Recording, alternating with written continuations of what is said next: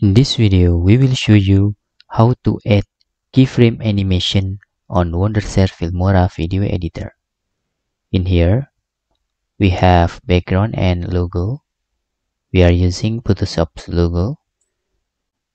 First, let's add the background. And second, let's add the logo. If you want, you can resize the logo. For example, we can make our logo is looks beautiful. Let's using rotate animation using keyframe for this simple tutorial. To add keyframe, you need to just click the keyframing. Make sure your active cursor is where is you want the keyframe start. For example, I want to start in the beginning of the video, so let's put our cursor in here, then click keyframing. Then this is, you can see here, the keyframe is added. It's look with green dot in here.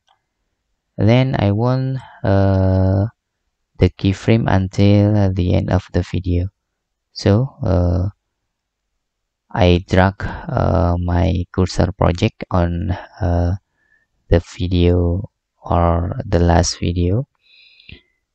Then let's click it again, and we can try the simple tutorial using rotate. Okay, I will rotate the Photoshop logo using values 500 for this tutorial, and click OK.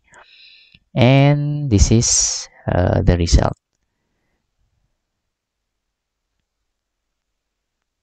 Okay, for example, you can moving the object or logo. For example, let's drag our rotate keyframe and add again on the last video. Okay, so we can in here and click add.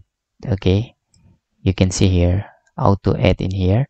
Then we can move like this, for example,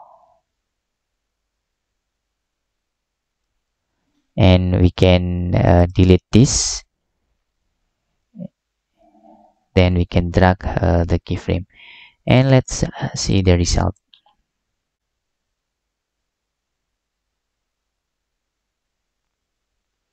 Okay, that's a tutorial how to add keyframe animation on Wondershare Filmora video editor.